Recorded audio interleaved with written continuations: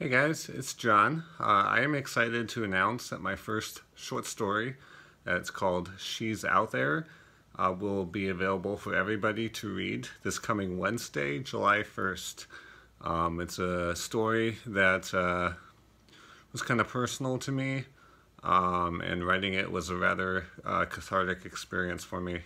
It's a story about a guy around my age, mid-20s, who is starting to wonder if he has anybody out there for him, whether he'll ever find the one or not.